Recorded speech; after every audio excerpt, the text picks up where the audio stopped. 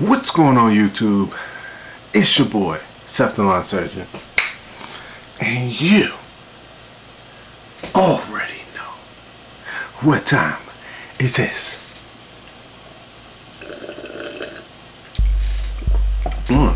Tipsy talk.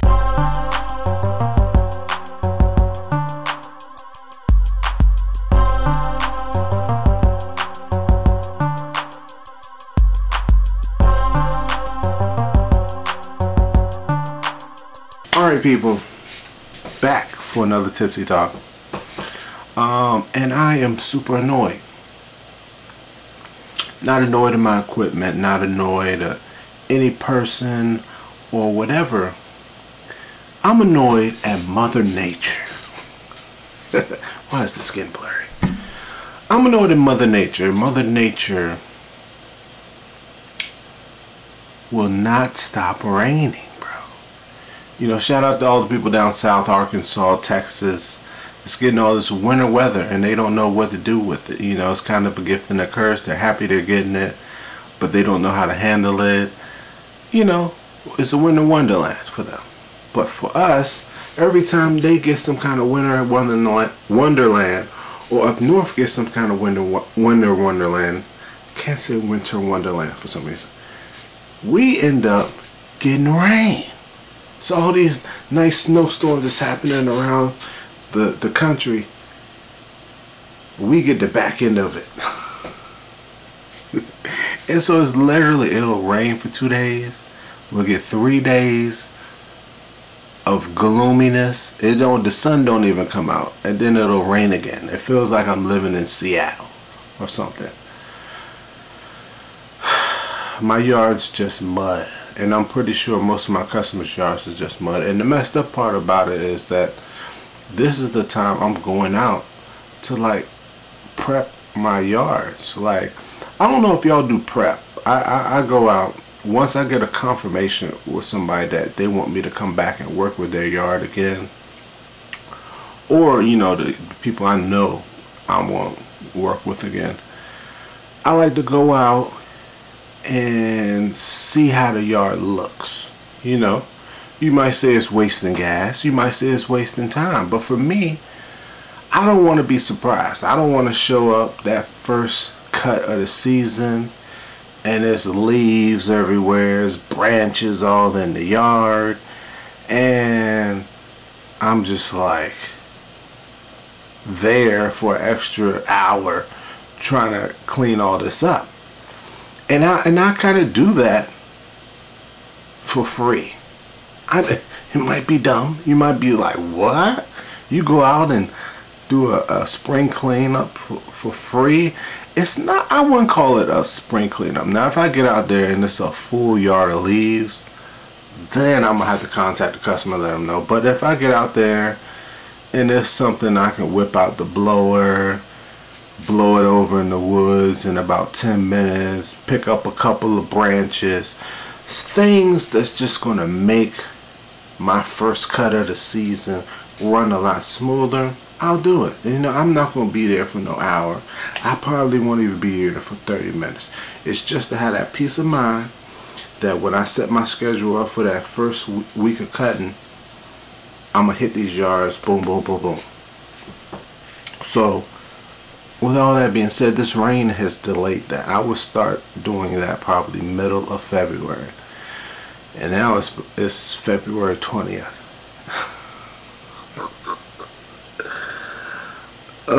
And I don't foresee the yards being dried out. I'm going to have to go out this week. The next week or whatever, coming up. Just to look. I gotta go see.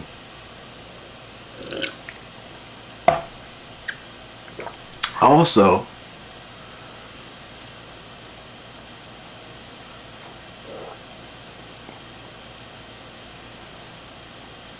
people in Atlanta, well, I mentioned, I think it was in my last Tipsy Talk or something, about a meetup in Atlanta, and people are excited about that. I'm gonna say it like this, right?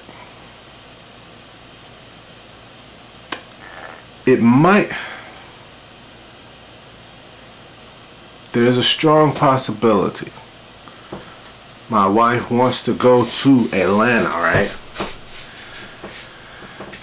There's a strong possibility that I could go down to Atlanta in March sometime, right? And if y'all are serious, I will do a little meetup. It won't be nothing fancy. It probably will be a lunch, because you know we'll be going down there for a day, and I can meet up for like lunch or something. We can hang out. I don't know if they got any. Well, Atlanta seems wide open, but but let me know. And I mean, as of now, it won't be no giveaways. It won't be nothing. It'll just be me. If you don't want to hang out with me, that's fine. I understand. You know, I'm not gonna be giving away no mowers with Toro or Skag or Gravely or nothing like that. It's just gonna be me and chilling, having a beer, getting some appetizers or something, taking some pictures, shaking some hands, kissing some babies or whatever. So like I said, if y'all are serious, I might be in Atlanta in March. So let me know if y'all serious, because it seems like y'all really serious. So you know, and that'll be kind of good thing. You know, I loved that thing down in Tampa. You know, I saw people coming out from everywhere to meet up and to hang out. And you got to understand, these meetups, like I'm saying, come hang out with me, but it's not just about me. Like, our lawn care community is so cool in the fact that we help each other. Because you gotta understand, like, you might have somebody from North Carolina, somebody from Virginia, somebody from Georgia, somebody from Arkansas, and we come all meet up and we share knowledge and we share how our setups and stuff, because we're not all in the same area. And even if we're in the same area, you still can share knowledge, because it's hundreds of houses, if not thousands of houses, if not hundreds, thousands of houses. Like, I just think about my neighborhood. Like, my neighborhood probably literally has 500 houses, right? 500 houses. So even if you said half of those houses, people cut their own grass. Alright, so that leaves 250 houses. Now, you know what I mean? Like, that's 200, or at least 200 opportunities for me to get some yards. I don't really try to get, I don't know why I don't really try to get yards in my house, neighborhood. I really want them. Like, that was my dream when I first started. I said, I just want to cut all these yards, like, right in my neighborhood. Ride around on my mower, literally, to the yard. But, I don't know why I haven't made that happen. I kind of just go with the flow. I don't think I'm motivated. I call myself pacing myself, right? Like, I don't really advertise because I don't want to grow too fast. But it kind of has worked, you know? I've kind of grown at the pace I want to grow. Last year, I didn't advertise. I went from 25 customers to 60 customers. But I guess, I mean, if you count my trailer, I guess that was advertising. So I did pay $400 for advertising. But I didn't put any ads out in the newspaper, on Facebook or YouTube or whatever. But I have no idea what this Tipsy Talk is about. It's been 10 minutes. Oh yeah. Getting ready for the season. What are your goals for the season? Let me think about what my goals are for this season.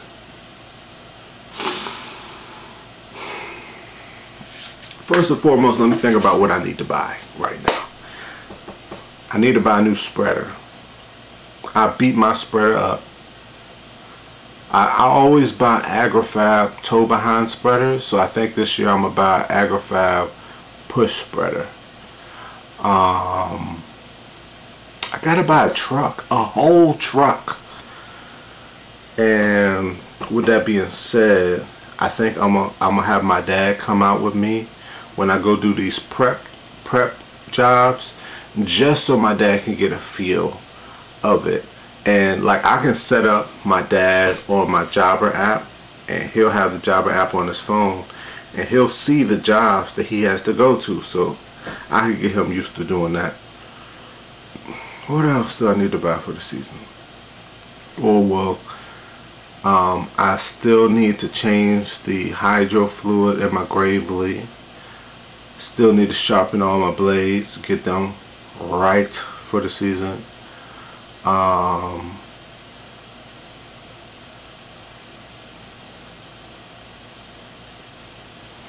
mean, that's all the real equipment I need. I'm ready. You know what I mean? I got trimmers, I got blowers, I got mowers. I'm ready to go.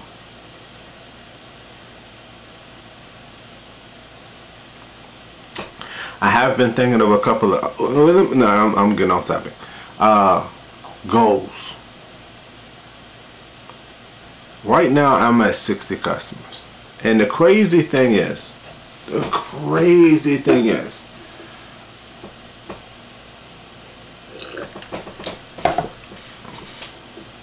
I imagine myself being at like 70 customers. That was like, oh, I hope I could get to 70 customers or whatever. And I did that in a year. I went from 25 to 60. I know I'm not at 70, but I'm definitely gonna get to 70 this year. And what the heck is that? And I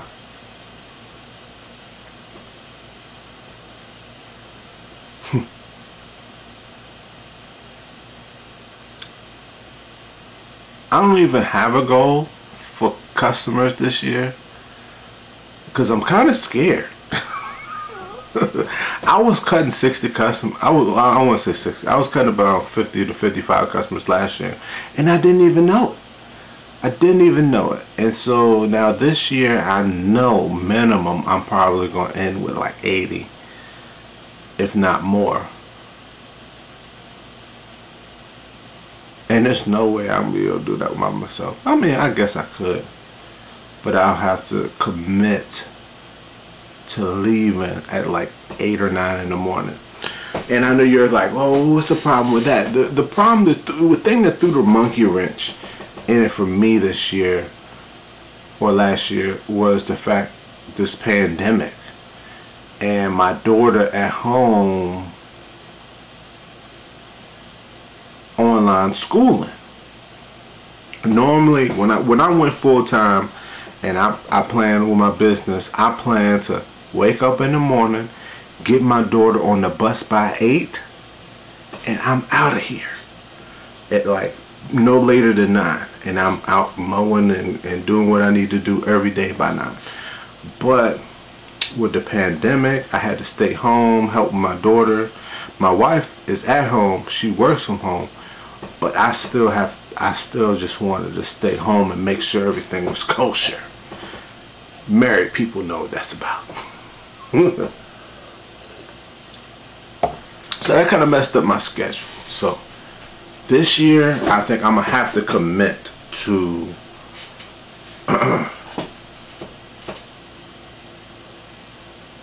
leaving early.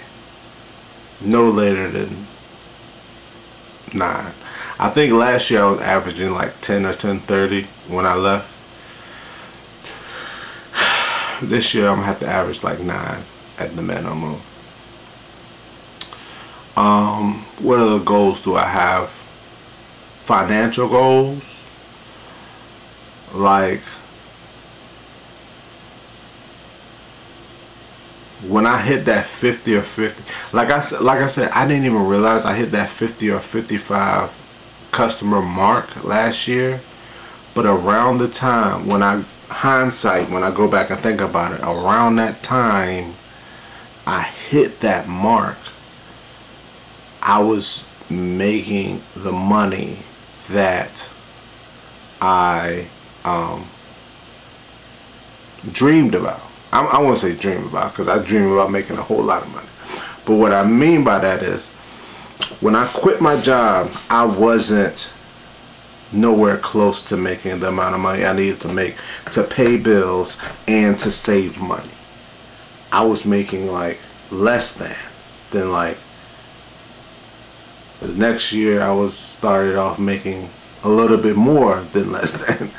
But by the end of last season, I was at that point. And I guess I say this is to say people, a lot of people gas people up just to go full time, you know, jump out there. It's going to be a gap unless you already have like 50 or 60 customers. If you have 30 customers, it's going to be a gap to pay your bills. And maybe depending on how much your bills are. For me, it was a gap. And so I had to gradually get more and more customers until I filled that gap. And with 60 customers, I pay all my bills and I'm able to put some money away every month. So like I said, a goal with that is this year I'll be starting off at that point. So I should be able to save a decent amount of money. Another goal, replace the Mustang. The Mustang, it's done its due diligence. It's served its purpose. When I got the Mustang in 2013, I said I was not going to have this mower for no longer than 5 years before I got a commercial mower. And I ended up getting a commercial mower in 2016. Commercial zero turn. And so that bad boy's been hanging around. So that bad boy is 2021. That bad boy is 8 years old, bro. For commercial mowers, or a residential mower used commercially, that's big. Real big. So I'm gonna replace it. I'm gonna get a Gravely, probably a residential Gravely, because I don't want to spend that much money. And then I'm gonna get a bagger for it. And so I'm, you know, that's that goal. Another goal that's a faint goal, it's not really a priority, is getting an electric push mower. If y'all remember, I got the Atlas chainsaw, and the Atlas chainsaw is a series where it has, you know, trimmers, blowers, all that, and it also has push mowers. So I'm gonna get an electric push mower that I can use the same battery that I got with that for the mower. And that'll be just for particular yards, like small areas or ditches that I don't want to cut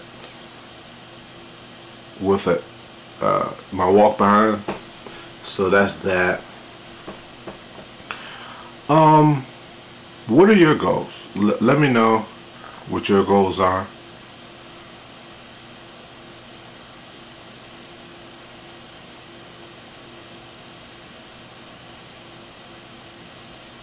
Yeah. What are your goals? This is probably one of the most randomest tipsy talks ever, but it is what it is.